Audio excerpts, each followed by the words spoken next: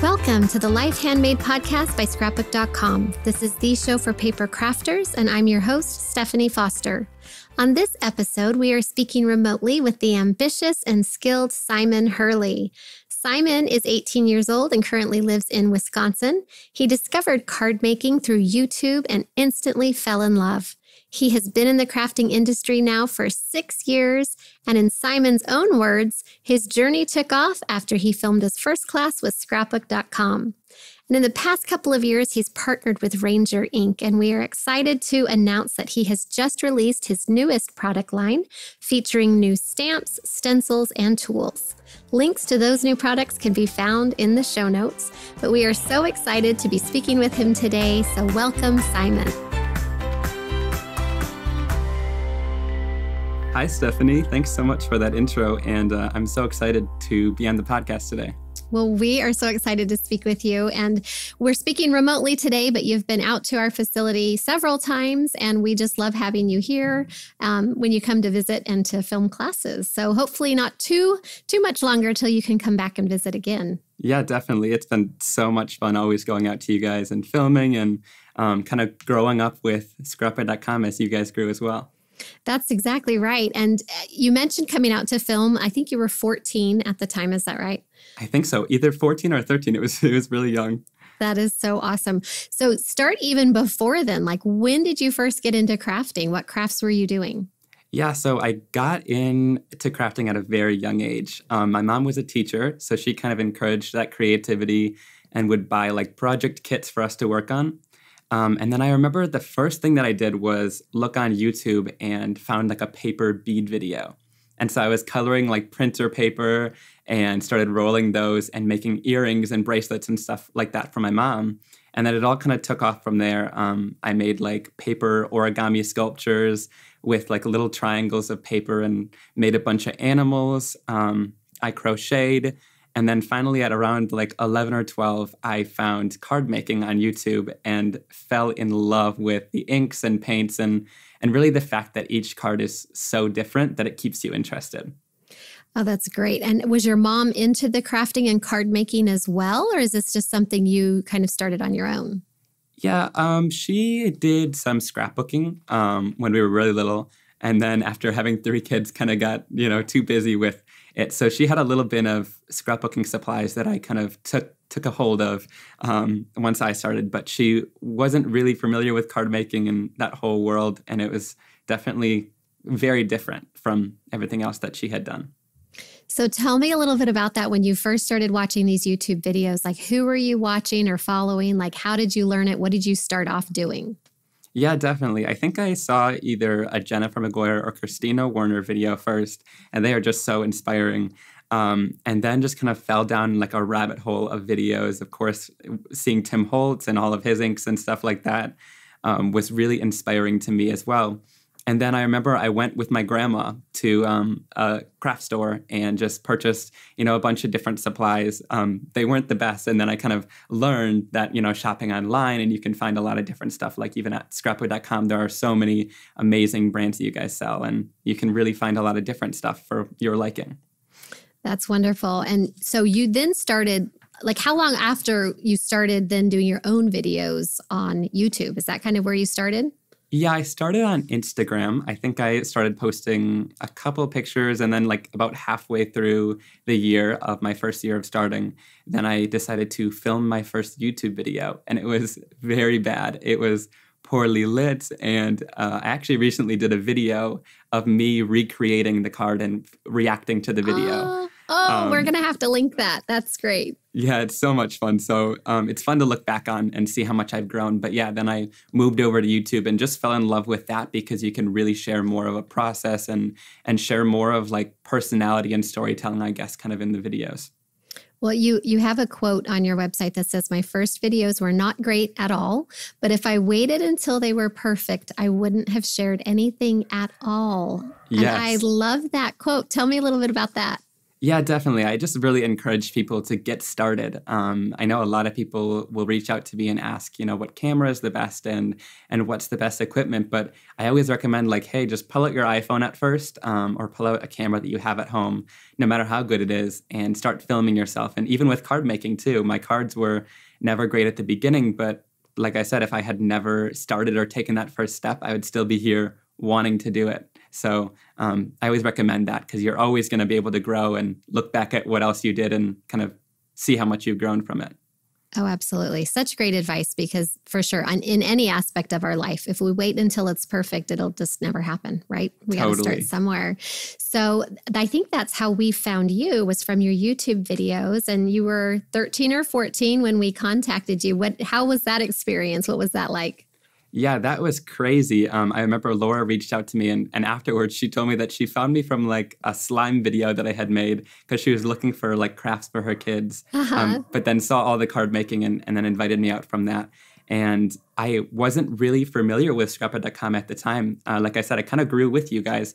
And so we thought it was just crazy because I had like maybe 2,000 followers at the time.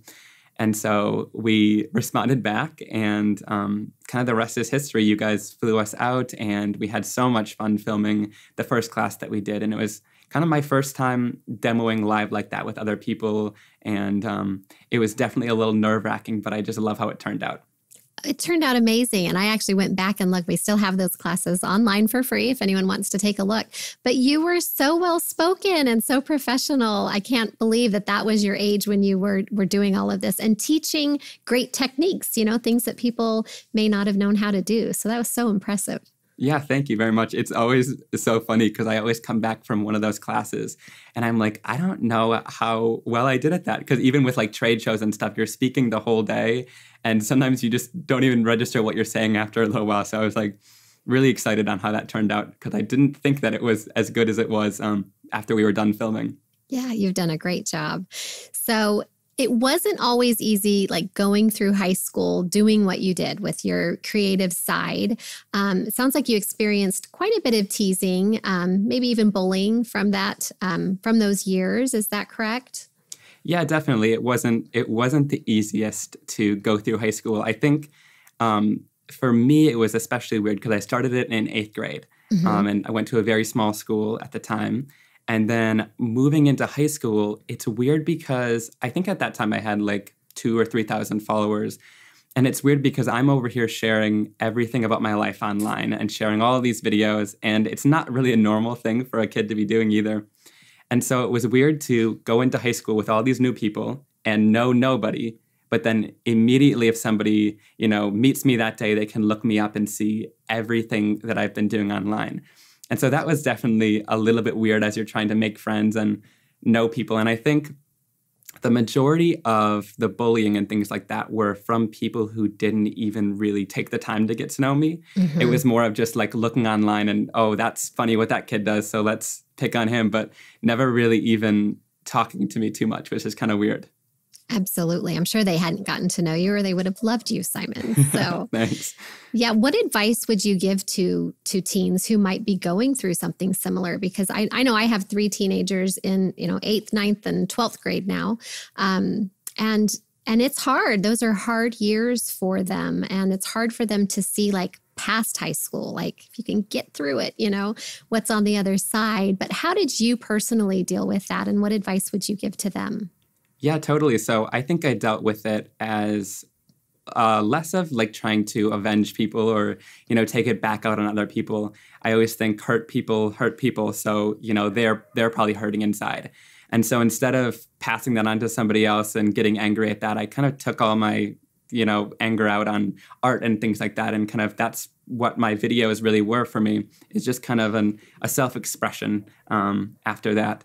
And so to other people who are struggling with that, if you're a kid or you're an adult and have a kid who's struggling, I think just looking ahead and knowing that once you leave high school, it's all not going to matter. So those popular kids who are picking on you, they're not going to be like super popular because everything outside of those walls is totally different.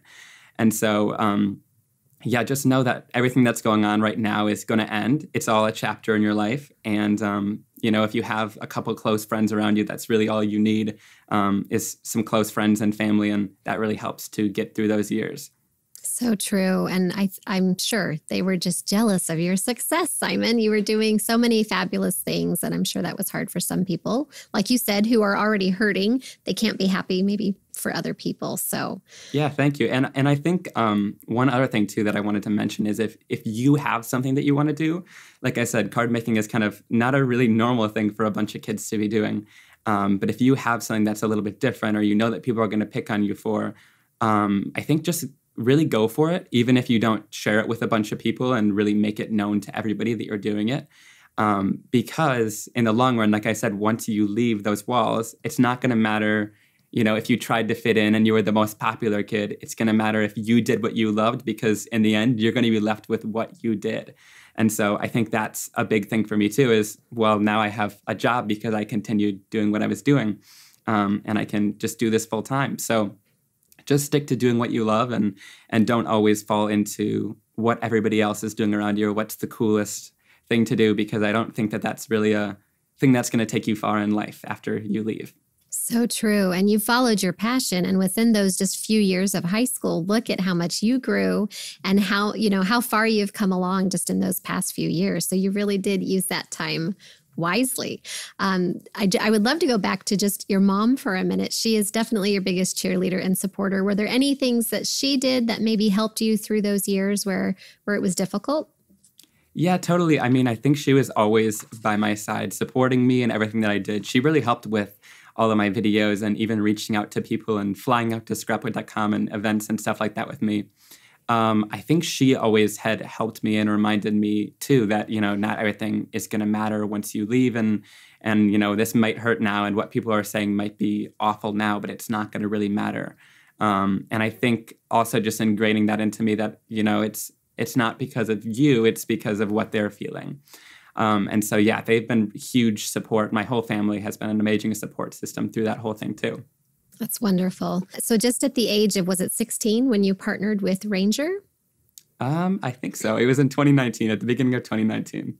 Okay. So how did that come to be? I mean, what do you think that they saw in you? I mean, we see a lot in you, Simon, but what did they see in you that they thought, oh, we need to partner with him and he's got some great things to offer? How did that come to be? Yeah, so I really wanted to start my own product line for that whole year of 2018. I was kind of looking around and shopping around the idea to a bunch of different companies, because I knew I didn't really want to do it on my own. I wanted to still be able to create videos and stuff like that. And so I had this idea for an ink, and it's still not released on the market. We haven't quite figured out how to do it yet, but maybe in the future, cross our fingers. And so, like, spur of the moment, I reached out to Ranger, and I don't ever recommend doing that because you're not going to really get a ton of responses, and I didn't expect anything. But the worst thing that they could say is no, or just leave me unopen, right? Because I had worked with them a couple of times, and so I thought maybe. Yeah. And so they emailed me back, and they were like, all right, let's hear this idea.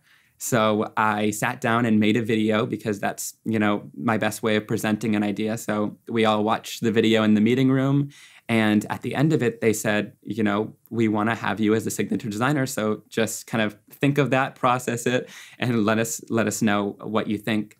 And for me, it was insane. I hadn't really dreamed of that at all. So I thought it was super cool, really exciting. And the reason why I think they chose me, and they've kind of talked to me about it too, is because of that whole video thing. I could really convey an idea through a video. And also they were like, you came to us with an idea. You had an idea for a whole line, and that really helps us. And then they obviously really liked my presenting style and stuff like that. And of course, everything that you need to bring all that together. But it was really it was less of me wanting my name on something and more of me just wanting a core line of products that I could stick to and always recommend to people. And so that's why I kind of did it, is to just make sure that what I'm recommending is super high quality and kind of share that with the world. And so tell us about some of those products that you have helped to kind of design and have your name on it. Yeah, definitely. So I think the kind of core of my line right now is my ink pads. And a lot of people on the market, there are so many ink pads. And so everybody thinks, we don't really need another one of those. And I remember introducing it was kind of difficult at the time because there had been so many that were coming out.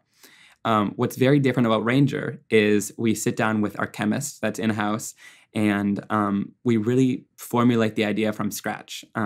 We sit down and we talk about what I want in an ink, what's going to work best for me. And then he comes up with a couple ideas, a couple different formulations. And if it's not right from there, we keep going and keep working on it. And I wanted an ink that could blend watercolor and stamp really well. And a lot of people are like, well, some other inks can do that, but I wanted it to do it phenomenally on all three aspects.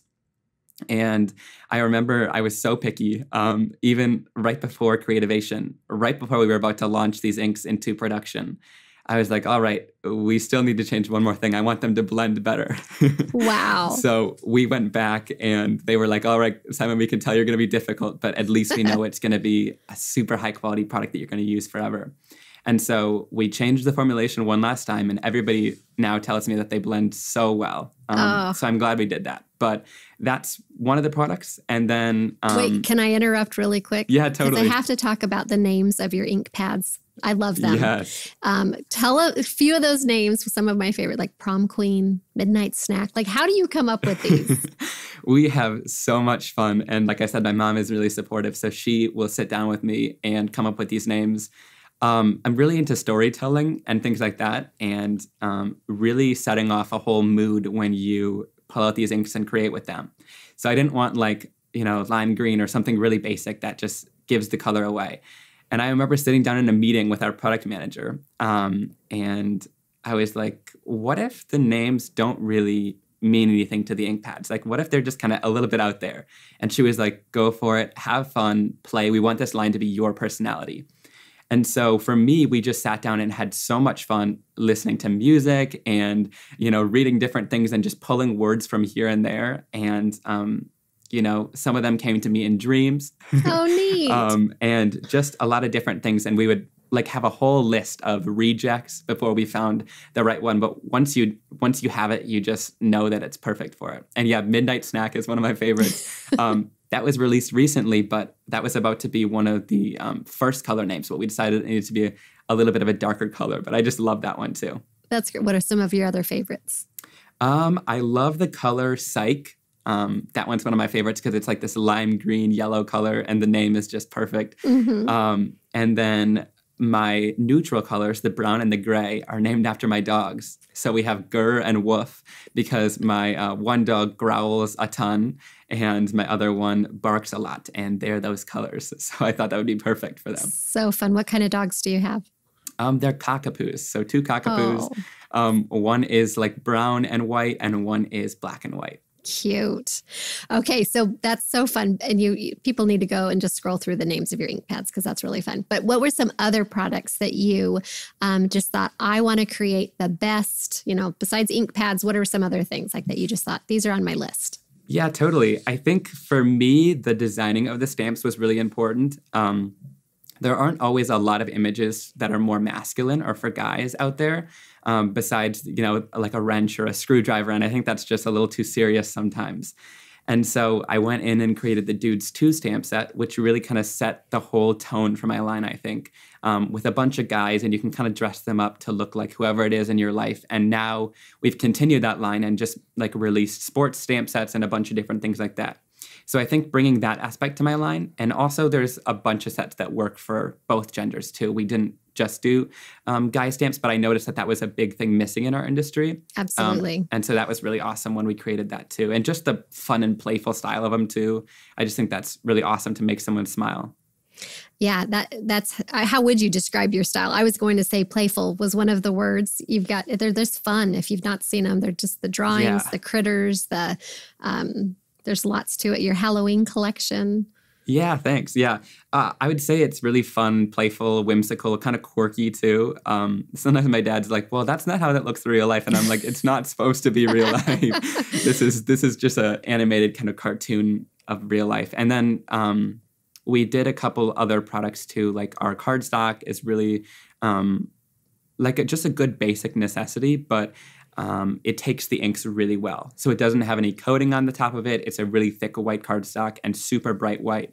And I've had a bunch of people just tell me how great it is for doing different water techniques and blending, and people love to color with the Copics on it and stuff like that too. So lots of different things you could do with that. And then one more thing with the stamps that I think is really special. We've done stamps and background stamps and stencils so far. And the background stamps, I had an idea for it last year, where the background kind of peels out, and then you can have a whole background if you want to piece everything back together, or you can pull the images apart and use those separately. And I remember like not sleeping the night before that because I was like, oh my gosh, I hope people like this.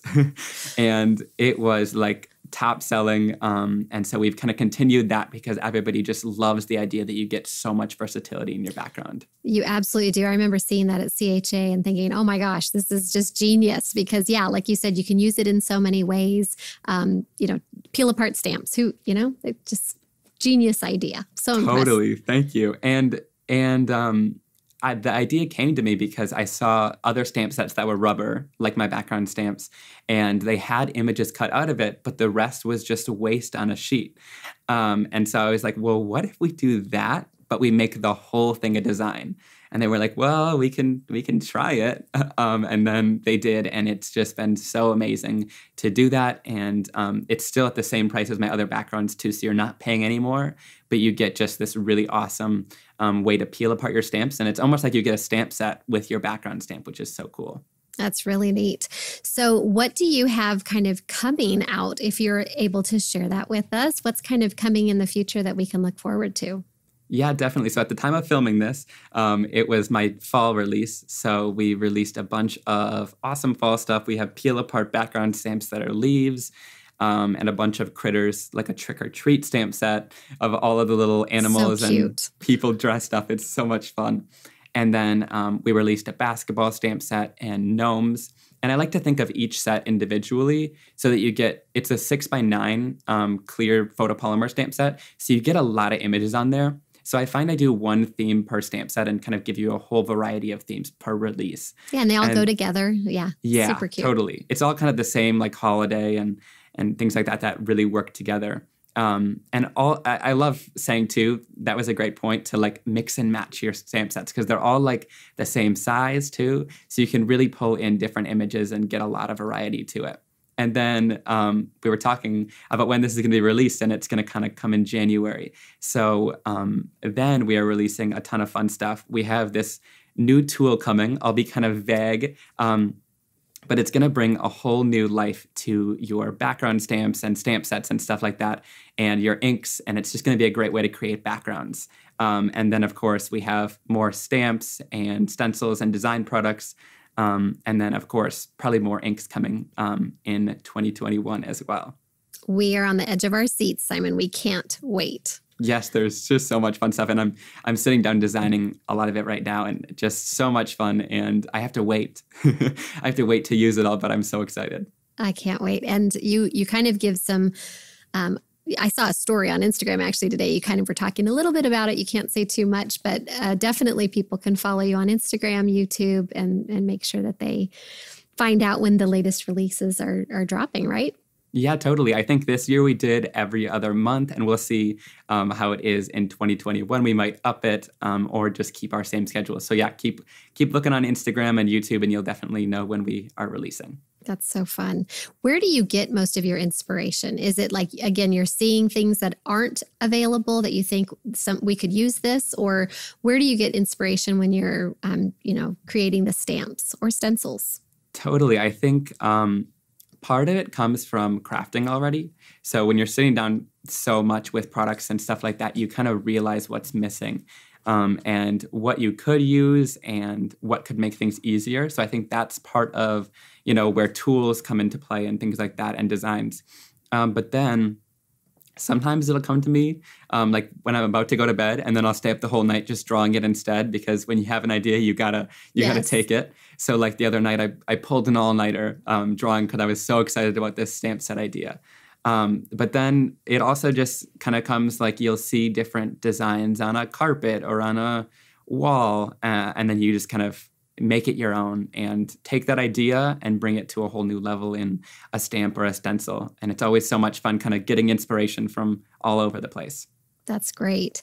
Well, we went to our online community and asked them what some of their greatest crafting challenges or questions were.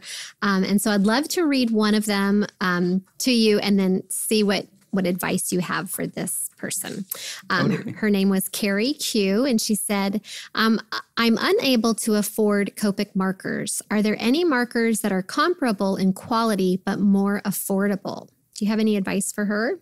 Yeah, I think a great tip is I know Copics can definitely be very expensive.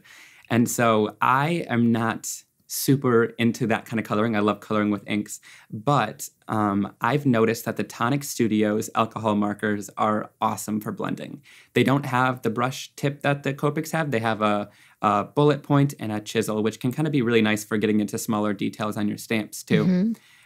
And they come in packs of 3 that blend together really nicely, and then you can kind of keep adding to your collection like that. And they're at a great price point for a pack of 3 markers. Great tip. Thank you. Another challenge that seemed to be a reoccurring one was just like lack of time, to find time for creating. And I want to know, how did you, especially with school, how did you balance everything? How do you balance, running your business and doing your videos and having, free time just to socialize with friends? How do you go about balancing it all? Yeah, totally. I mean, I always say you make time for the things you love, because especially when I was back in school, there was no time. I really don't know how I did it. I kind of, like I said earlier, just kind of stayed up to get everything done. I was never really a kid who was going to go to sleep without my homework done, ever. And so I would always, work on filming a video or work on designing a stamp set or meetings or whatever. And then I would get my homework done later at night. And it was just kind of a crazy time. I would be answering emails during the day, but my school was really good about that too. Yes, I would be sitting in a study hall or sitting in a class and quickly respond to somebody so they can keep working on whatever it was. But yeah, it was definitely a crazy time. Even like I said, my school was really great, so they let me go on these trips to Creativation or Scrapbook.com. But then it would just be Creativation. It was 4 or 5 days of just presenting nonstop, and I was so tired. And it was get on a plane, do your homework on the plane, and go to school the next day. So it was just kind of a crazy time, but you always can find time for things that you love. I love that. What are some things you do enjoy doing outside of the crafting world? If you have some free time and it's not creating or crafting, what do you like to do? Yeah, totally. I think the majority of my life so far has been doing this, especially because of school and stuff like that. So all of my access time would be spent doing this.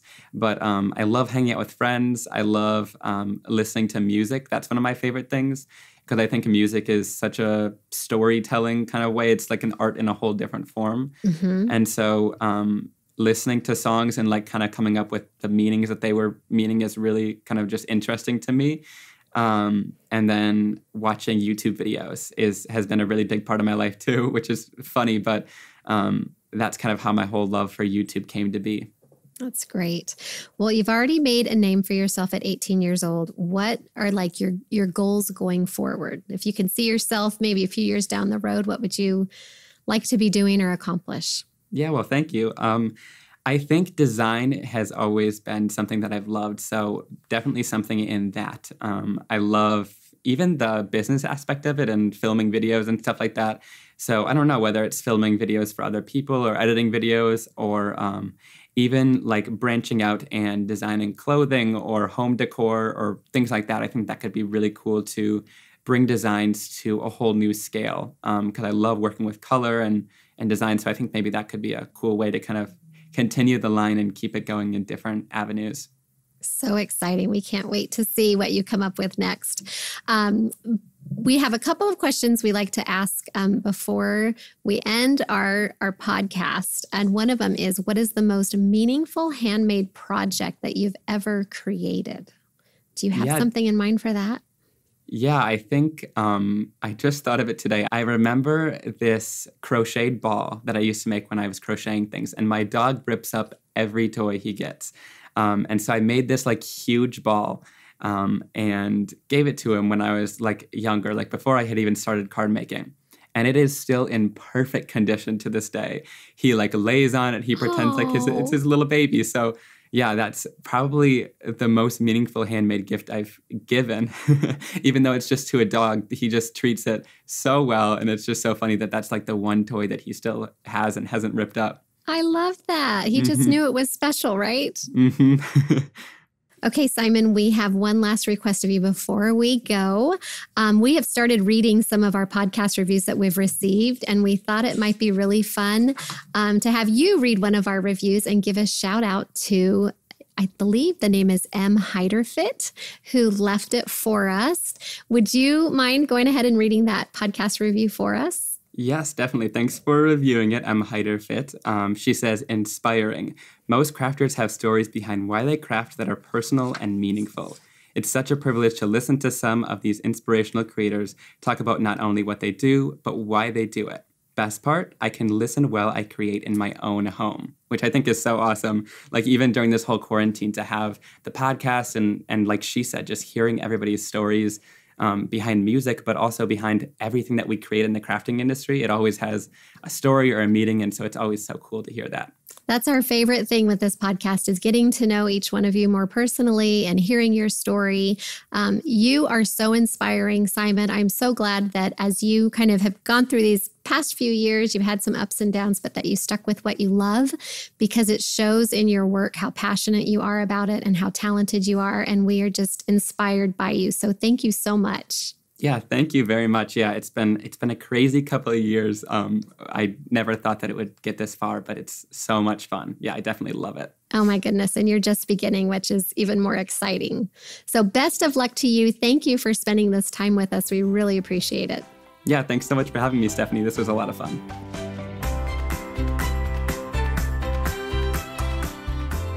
We really appreciate Simon speaking with us today. It's so fun to get to know him better and to find out his story and how he got started. If you want to find his online classes at Scrapbook.com, you can check them out where he first got started when he was 13, 14 years old, and then some of his more recent classes as well. We also have his products that you can find. And if you want to know more about any of the items that we discussed today, visit our show notes at scrapbook.com/podcast. You can also shop Scrapbook.com, where you can find over 40,000 unique items, and it's the #1 online store for paper crafters. When you shop at Scrapbook.com, you'll enjoy award-winning customer service, great prices, a huge selection of products, and super fast shipping. You'll also benefit from nearly 200,000 real product reviews from crafters like you. You'll find endless inspiration and meaningful connection in the Scrapbook.com forum and gallery, and you can even take free online classes. Be sure to subscribe to the Life Handmade podcast in your favorite app and enjoy our other episodes. Please consider leaving a review for the podcast, as it will help other crafters like you to find it, and we may just read yours on air as well. Happiness is Life Handmade. I draw doodles of eccentric faces.